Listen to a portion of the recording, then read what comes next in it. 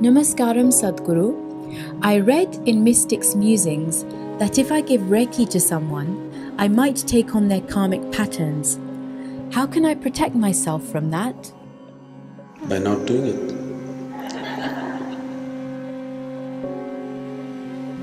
Because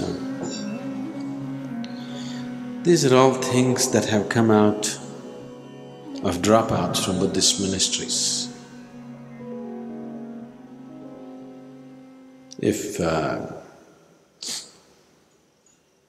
you see people bursting out here with different kinds of energies, whatever, it's the milder lot, they're more violent people who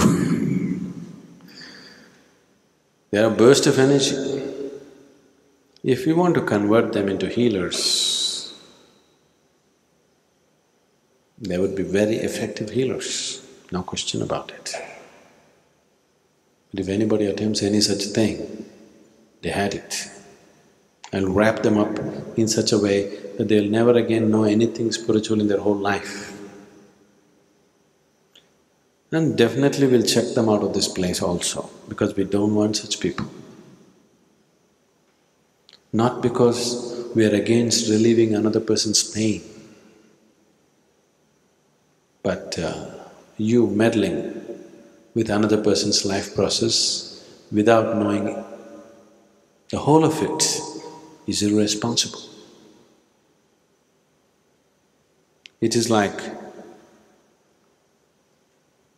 you saw, these days you can see videos of major surgeries happening. So you saw a video like this, you observed everything very carefully.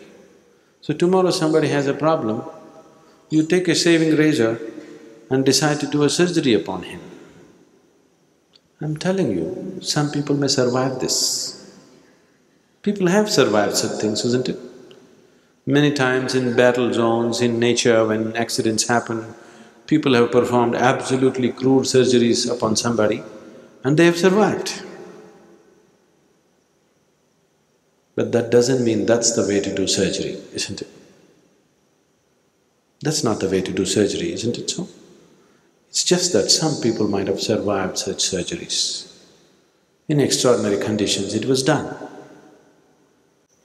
So, any kind of meddling with other people's energies is very juvenile. It's coming out of a certain immaturity and a certain egoistic state of wanting to play God. If it is coming out of compassion, what's your problem? Let everybody's karma come to you as long as he's relieved, what is your problem? That's not it. You want to play God with gloves on. It doesn't work like that. God didn't play the games with you, the conspiracy with you, with gloves on. He got himself into you to play this game. It's only the priest who told you that he's sitting up there and watching everything. But look at the way life is happening. The source of creation got itself trapped in you, isn't it? Yes, isn't it so? Unless you have that kind of involvement, you don't meddle with such things.